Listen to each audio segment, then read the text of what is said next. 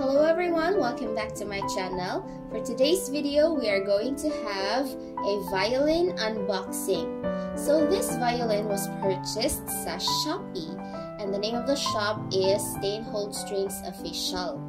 So as you can see, meron po tayong triangular case, color black. Yan, super ganda. And pagbukas ko, tada! So this is the violin. Super brand new. Napakaganda. The size for this is 4/4 or 4/4. The front is solid spruce. Yung back is solid 2-piece maple.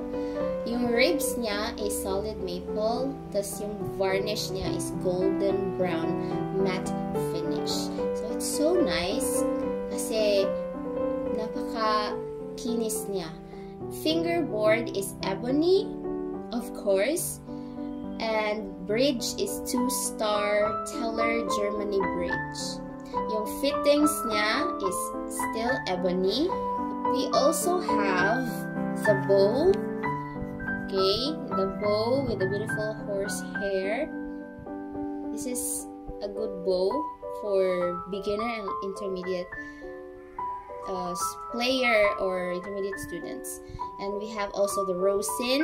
It's just a classic rosin. So if you really want to have a very good rosin, just purchase a new one because this is universal. Universal lang yung rosin na kasama sa box. So nag-adjust ako sa bow so that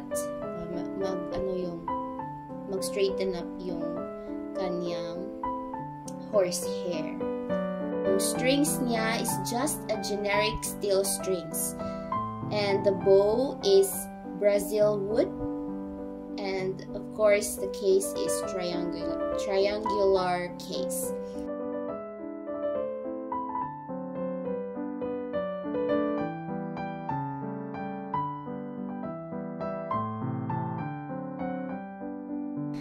Yan, so meron din silang certificate of quality.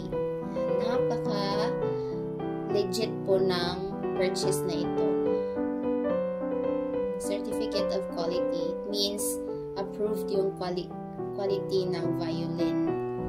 And it is a very good violin when you play it. Napakaganda ng sound. About the sound sample, I will just do that later on.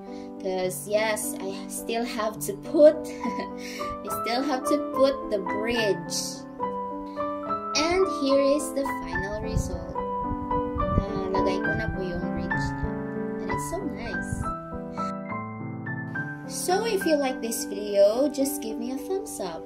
And don't forget to subscribe. Bye!